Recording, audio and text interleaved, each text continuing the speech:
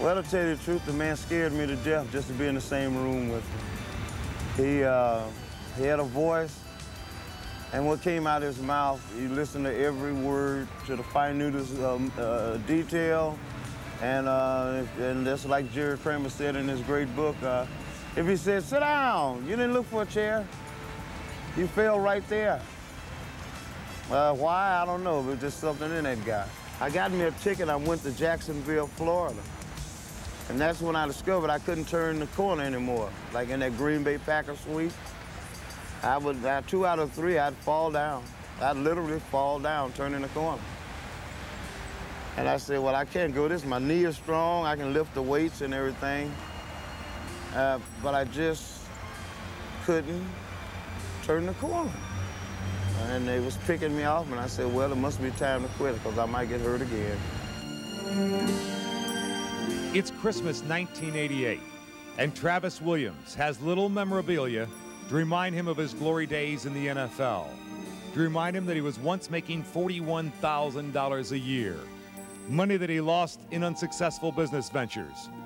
Travis Williams would become a member of America's homeless. Oh, I lost my home in '77. The money had ran out, and I was looking for this rope to drop out of the sky so I could pull myself up, but the rope wasn't long enough, and I couldn't reach it, and boom, I hit rock bottom.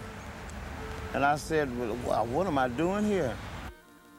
The White House, seen here behind us, has graced a lot of football stars. Stars like Travis Williams. But after life in the NFL, Travis found himself falling upon hard times. Instead of the good life, he lived here on a park bench, a member of the homeless. And when you're homeless, every day is a battle for survival. You know what this is? This is the penthouse. What's this? This is the penthouse. That's the only thing that's got a roof. Some guy gave them a car so they can get out of, have some shelter. Yeah, that was Mark did that. They even sometimes play cards to see who sleeps there. Travis Williams was a proud man. He struggled to survive on the streets of Richmond, California. He has 8 children. They live in Richmond, but he was too proud to turn to them for their assistance. Well, now, I'm kind of stubborn kind of fellow, too. Sure, they would take me in, sure. But Daddy made it before they got here. And if I need anything, I know where to go. But I'm just like starting all over again. I call it the game without the ball.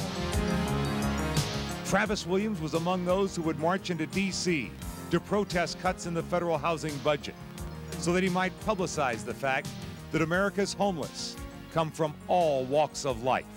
Hey, don't forget to clean off your table before you leave. Today, Travis Williams is employed as a security guard in a soup kitchen. He earns a modest $400 a month. But more importantly, his struggle to help the homeless has given Travis a new sense of self-value. I guess I can say a lot of things a lot of Americans across the country can't say, and it's real simple.